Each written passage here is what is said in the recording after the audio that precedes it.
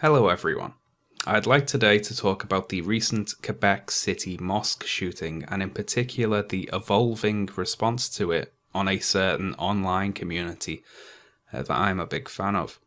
So first we'll just give a brief overview of the event. On the 29th of January, during the evening prayers at the Islamic Cultural Centre of Quebec City, a lone gunman entered the premises and began firing at people, killing 6 before fleeing. One suspect was initially detained at the scene but was later released after police determined that he was just a bystander who's now considered a witness. The actual shooter, and I know I'm going to pronounce this wrong here, Alexandre Bissonnette, it's probably as close as I'm going to get, called the police shortly after fleeing and surrendered, and it later came to light that Bissonnette was a far-right white nationalist Islamophobe. So what I'd like to do today is map out the response to this incident as various aspects of it came to light. And we'll be thinking in particular about how these sorts of incidents always give rise to various conspiracy theories.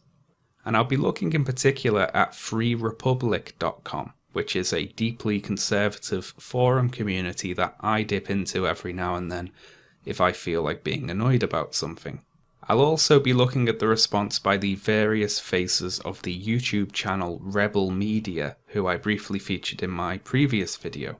And before I get started, a little disclaimer, this isn't merely some victory lap about the shooting, you know.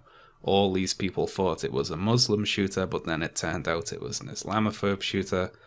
Hardy-ha, they're all wrong. You know, I'm not interested in just doing that because after all, this is still a mass shooting and people died and it's a tragedy.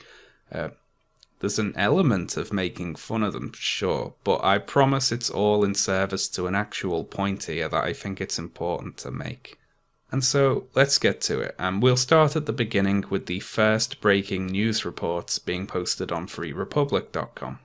So this thread is the first time the incident was mentioned on the forum, and being an early report, it's very light on the details, you know, multiple shots fired, people feared injured, police have set up a perimeter, and naturally there's no mention of the motive or identity of the suspect. And here's where we take our first step on the road to our conspiracy theory. The obvious Islamophobe reaction to news of a shooting is to assume that the perpetrator is a Muslim. This step is slightly complicated here because the victims were also Muslims, which means we have to do a little imaginative speculating. An early comment from user TLI says, "Multiple dead?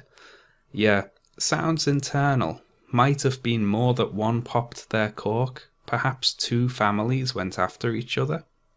User A Fool in Paradise postulates it may have been an honor killing, and user Wendell is taking bets that the shooting arose from the conflict between different denominations of Islam. So it's clear the kind of thing that they're expecting.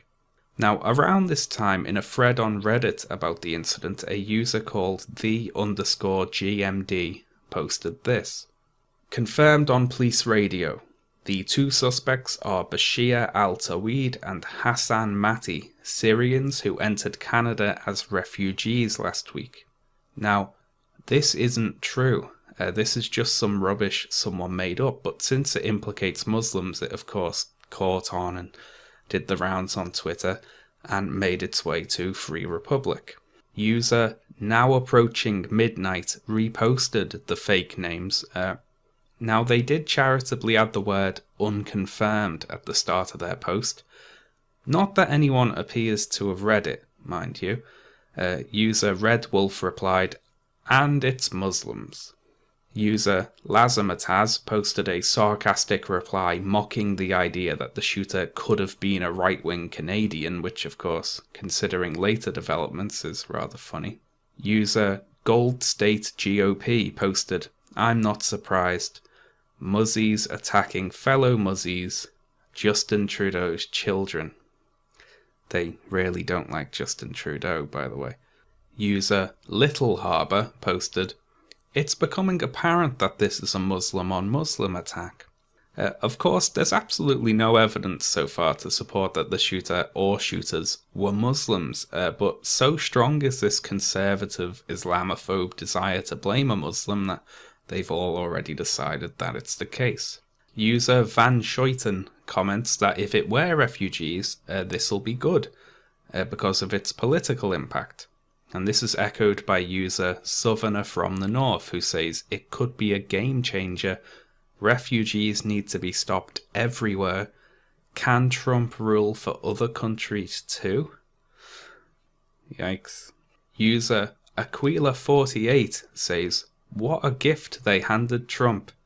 And then they write some Trump Twitter fanfic that has Trump gloating about the attacks. And user Yardstick says, frankly, the timing couldn't be better for Trump. And this sort of thing is why I really like Free Republic. There's no attempt to dull the edges of any of these horrible opinions. They're just openly being happy about murders happening, so long as it makes Trump look good. Free Republic is like having a direct line into modern conservative thought, completely unfettered by things like political correctness or societal norms or basic human decency. So at this point, there's still been no actual information released by the Canadian police, but that hasn't stopped Free Republic from having the whole incident figured out. There were 2 shooters. They were Syrian refugees called Bashir al-Tawid and Hassan Mati. They arrived in Canada last week, and they carried out the killings as part of some sort of internal Islamic factional conflict. Simple. Now, since this is all so obvious, we can move on to the second step of our conspiracy theory creation process by asking, why is it taking the police so long to confirm all these things that we already know? Why haven't the police confirmed that the attacker was a Muslim? You see, the next thing the police did was announce that they had 2 suspects in custody, those being Alexandre Bissonnette, the actual shooter, and Mohammed El Kadir, the witness, but they hadn't yet announced their names. And so, why not? User Mandaladon says, still not telling the public who the terrorists are, which probably means they have Muslim names. And user Major Pelham agrees, saying that the delay on releasing the suspects' names is a dead giveaway at this point. User Kevin in California says, no reports on them must mean they're not blonde/blue-eyed. And Desert Rhino says similar. Trudeau would use the label terrorist if it was a couple of white guys. 3 hours without a peep tells me they're trying to figure out how to spin this. User Rummy Chick gets right to the point and says, can't be white, it would have already hit the news by the libtards. JLB says, for once I really thought it might be some religion other than Muslims perpetrating the killings. The perfect record continues.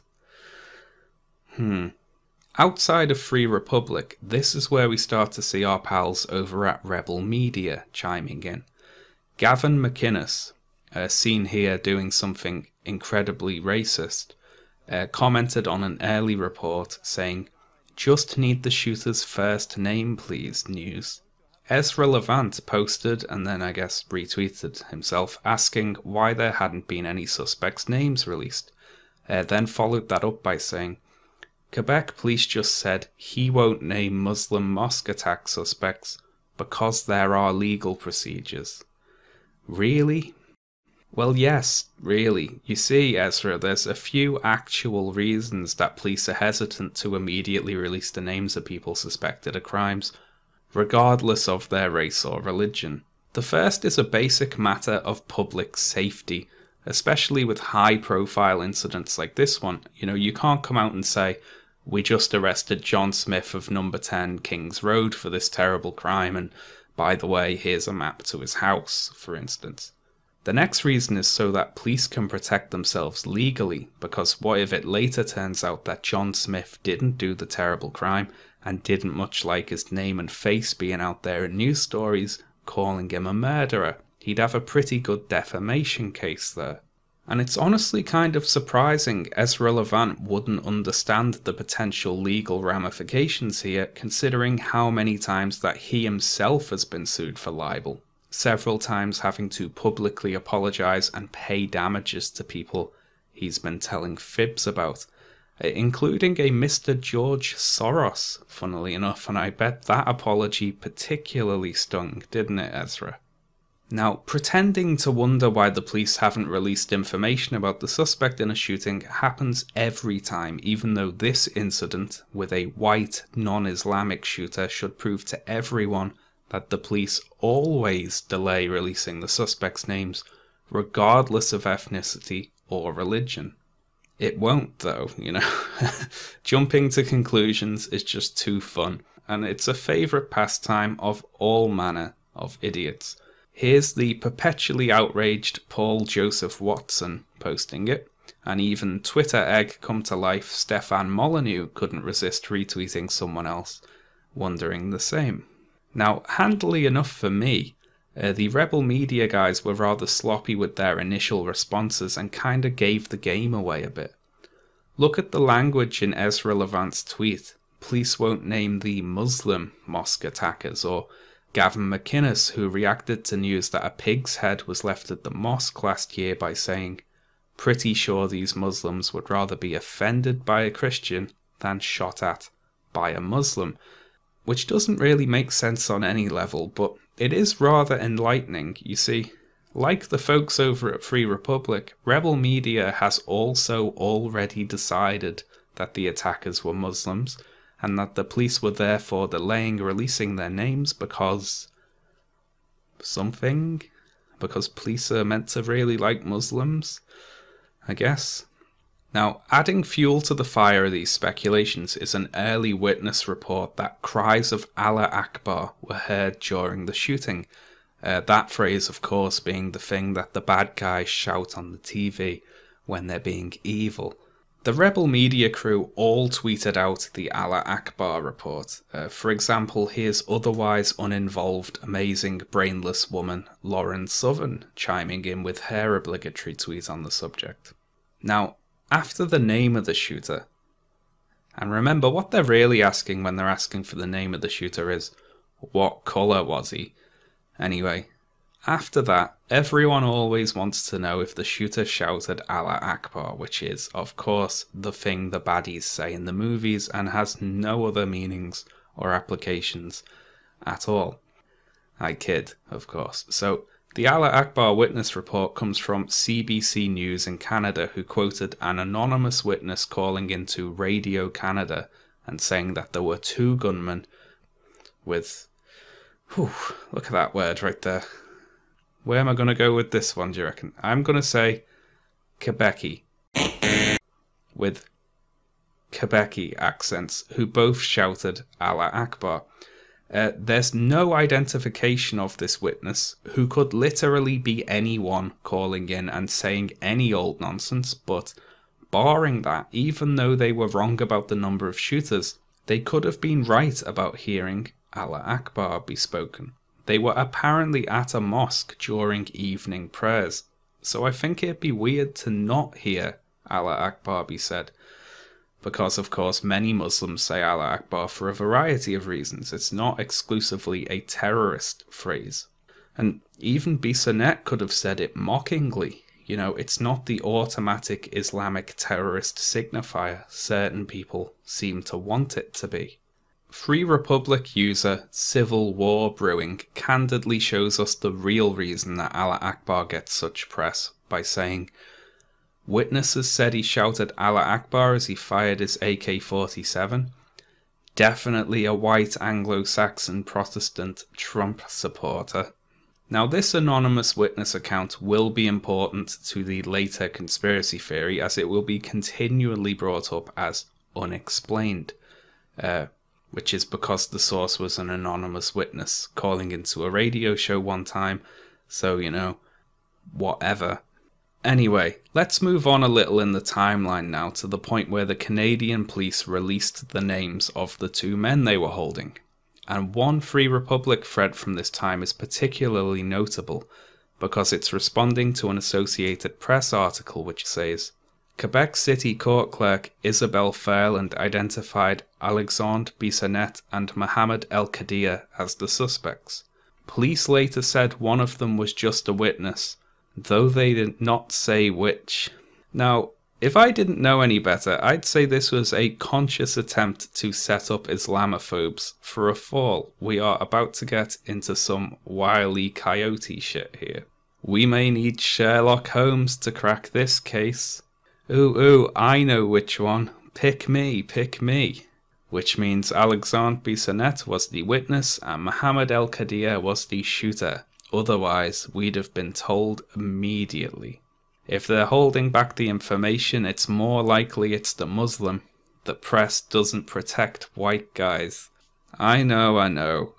Hardy ha, they're all wrong. Now, unfortunately, the laughs didn't last all that long, as very shortly after that, the police revealed that it was in fact Mohamed El Kadia who was the witness and Bissonnette the shooter, apparently having no consideration for how funny it would have been to withhold that information for another day or so.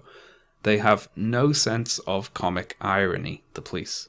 For example, Rebel Media, giant air quotes, correspondent Gavin McInnes was midway through making a video about the fact that it was obviously the Muslim guy who did it, which starts out like this. What was it, the same day that Justin Trudeau, the Prime Minister of Canada, in one of his silly costumes, I think he was dressed like a Chinaman that day, says, hey, refugees being rejected from America, come to Canada, we have room for you. As he says that, shooting in a mosque. And as with all shootings, we have one question. As a Western culture, we say, what was his first name, please? Waiting, and it's Muhammad. Okay. But police released the witness before he could get it out there, so he instead plays it off like the police media narrative is changing so fast we can't keep up. All these new details keep coming out so fast we don't even have time to report on it. You know, apparently missing the fact that he could just wait for the full story to be out. So anyway, police release the Muslim witness and declare that the white Canadian Bissonnette is the only suspect. Which you might expect to be a bit of a knock to the Islamophobe narrative here, but you'd be wrong. We're not dealing with amateurs here, you know. If the shooter turned out to be Bissonnette, that in itself would indicate nothing. We have several instances in Canada of non-Muslim born or raised convert sympathisers of radical Islam committing acts of terrorism. Nobody should assume that if Bissonnette, then white supremacist agenda is a valid paradigm. Wait and see. Wait and see. Yeah, now it's a white guy. We wait and see. Probably a recent convert to Islam. And I have heard reports agreeing with that. Anyone can convert to Islam and be brainwashed. It's an evil ideology. Now, the Islamic convert angle doesn't last long in the light of emerging reports describing Bissonnette as a far right-wing white nationalist type, at which point you'd think the Islamophobes would just give this one up. It's a lost cause. Admit you were wrong, take the hit, and move on. However, I smell something fishy. Very suspect reporting to me. I want more information about this incident. Very fishy.